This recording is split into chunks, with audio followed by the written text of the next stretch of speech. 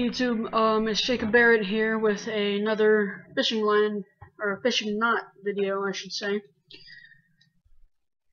Today I'm going to be showing you guys how to tie an egg loop knot.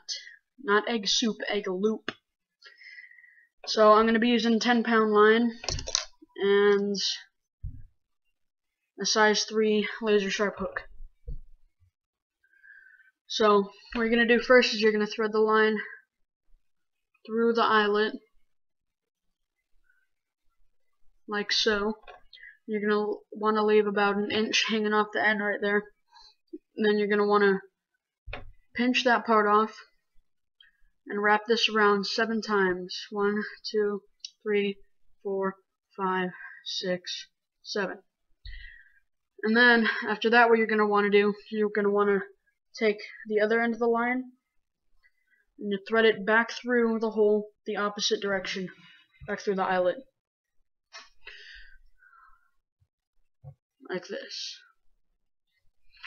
And once it's threaded back through, pinch those two off one more time, like that, and take the same piece of line from before and wrap it around 7 more times. 1, 2, 3, 4, 5, 6, 7.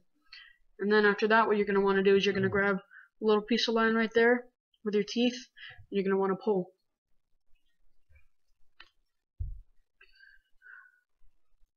And as you're doing that, your fingers are going to get caught up, but that's fine, just pull them out.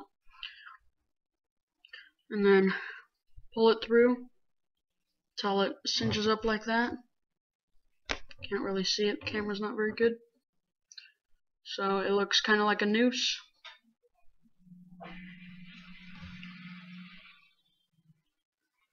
And then what you're going to do after that, well, this knot I use every single time for salmon fishing on the Nisqually River. I live here in Washington.